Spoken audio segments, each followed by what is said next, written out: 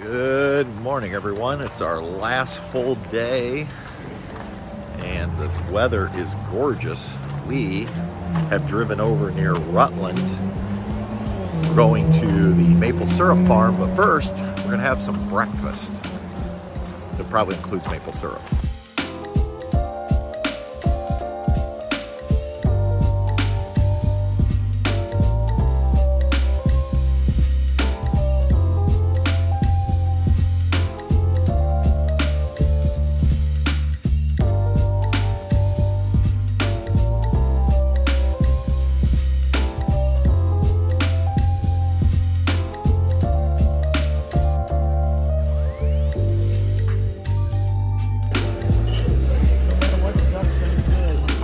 This is really good. Patty got an omelet. Yeah, it's under I there. gave her a pancake.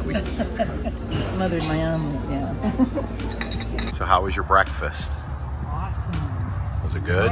Everybody's happy? Wonderful. Everybody's full? You ready to go, ready to go buy maple syrup now? I'm never happy. I am never happy. You're never happy?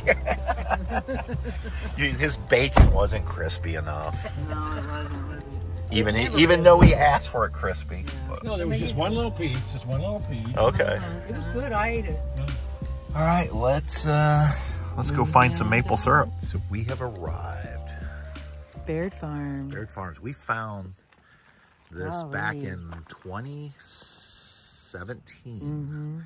We had the hummingbird up here. That's how I remember. It was 2017. We saw a sign. And we followed it. Yeah. Meandered our way and found and we've been coming here ever since. Yeah. So, well, let's go inside. All right. See how much of your money we can spend today.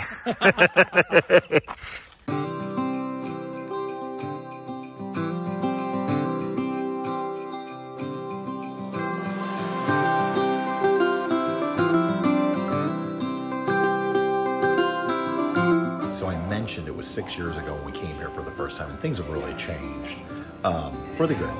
But one of the things I just asked Jacob was, I said, are you still using that same bottling system to bottle? And they are. It's right here. I think they can do 4 bottles at a time. And they do hundreds, if not thousands of bottles on that machine every year. As someone who teaches marketing, this is what really caught my attention the first time we came here.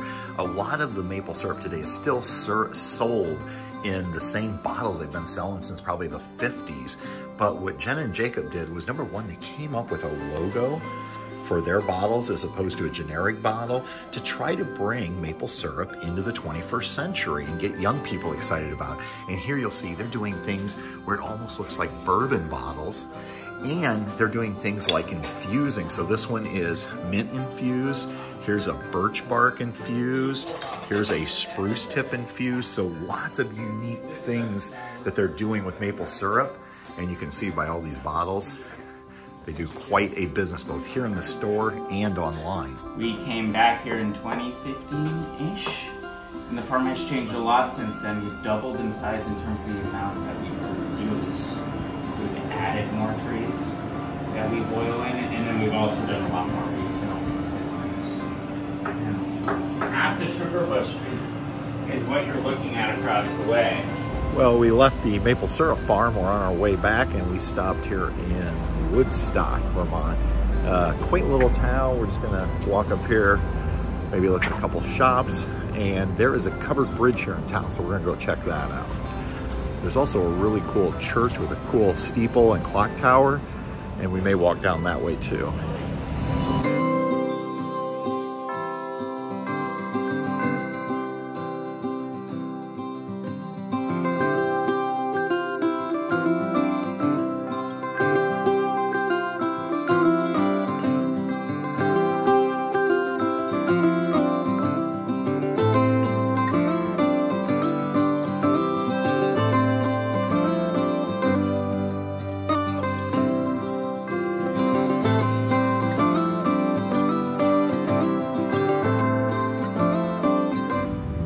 Every time we've been here, I don't know why, I'm absolutely mesmerized by this church.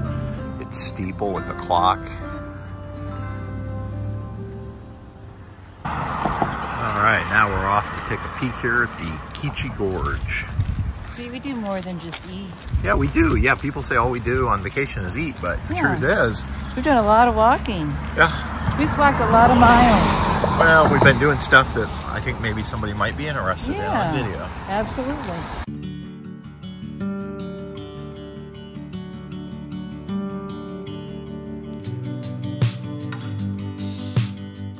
Good morning, everyone. It is Saturday morning, which means today's the day that we take Woody and Priscilla back to Cruise America, and then we'll take them to the airport and they will head back to Texas. I can't believe 10 nights is over already. It's about 6 a.m. Our goal is to be on the road no later than 8 a.m.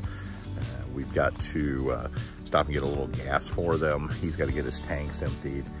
Get to Cruise America. They'll probably have to do some kind of checkout process with a walk around, and then hopefully we have time. We're going to go someplace and get a quick sandwich, and then they want to be at the airport no later than 1. So it's sad, but so thankful, blessed, and happy that we got to do this with my aunt and uncle. And I tell you what, I don't think this will be the last RV trip we take with them. I just have a feeling. Whether they rent an RV again, buy an RV, or maybe we just do like a cabin for them and we're at an RV park. But, you know, if you haven't traveled with your family, you need to. It's great. We have had so much fun. Not only have we got to see a lot of cool stuff, I got to show them things that we love, but more importantly, just getting to share family stories, things like that. So, all right, get these yahoos, Truman the best. Back up to the camper. I got to start getting around. I think I know what this is, and it is. This is an advanced copy of the RV Destination Magazine's top destinations.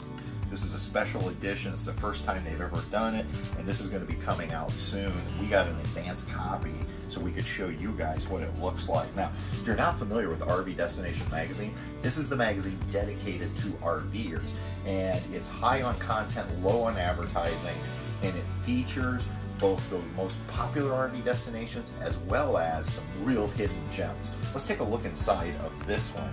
And one of the things I love about RV Destinations magazine is not only do they have great articles, but the photography is absolutely gorgeous. And so as we flip through here, like Valley of the Gods, and so this helps us as RVers kind of find where do we want to take our future trips. This is absolutely wonderful. So in the past, RV Destinations magazine has been digital only, but I'm really excited to tell you that starting with their fall edition, it's going to have a print option. So if you're one of those people that prefers a print version of a magazine, you now have 3 options when you subscribe. You can do a digital only, which will allow you to read the magazine on all of your devices. You can do a print only, to where this will be mailed to you, suitable for keeping on a coffee table or in the RV. Or if you want both, they do have a combination subscription. You can get the digital and the print. So just go to rvdestinationsmagazine.com, check it out. You can even purchase back issues. So if you see an issue where you're like, man, I really would have liked to have read about that location, don't worry, they got you covered. All right, let's take a look at their rental motorhome, just so you know what it looks like. So right up front here, you can see it was a Ford chassis. So this was the driving area. And then up top, you can make this into a bed. Here we have a small dinette and a jackknife sofa. We got some cabinets up here, small microwave, vent hood, 3-burner stove, some more storage, actually a big sink. And over here is the refrigerator, freezer. It's your Dometic 2-way propane electric. We'll start back here. Here's the bed. Now notice it's like a vinyl covered because it's a rental. But this is what's really weird. It's supposed to be a walk around bed, but you can see basically you've got to just sit down and push yourself back into the bedroom areas. So not real convenient from that standpoint. And you can see this thing probably has seen its better day. It's 7 years old, and then we'll look here, and so there's your toilet, a little sink, but take a look here.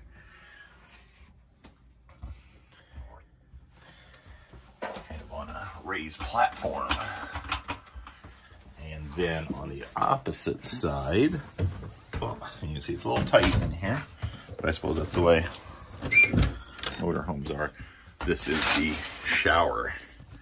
So the shower's on the separate side. You do have the skylight to give you a little more room, but again, I don't know if you can see that. It's always hard filming in tight spaces. So there you go. There's a quick tour of the inside of the rental Cruise America. Now I should mention on this rental some things that, you know, we normally take for granted on RVs were not present. Number one, there was no stabilizers and no way to not only stabilize but to level. Luckily we carry extra blocks and Anderson levelers, but if you had rented this you would have no way to level it. Number two, on the inside there was no television. So if you have kids and TV is important to you, and just know that apparently they don't put TVs into these rentals. And another thing, and you'll notice right over here, there is no awning.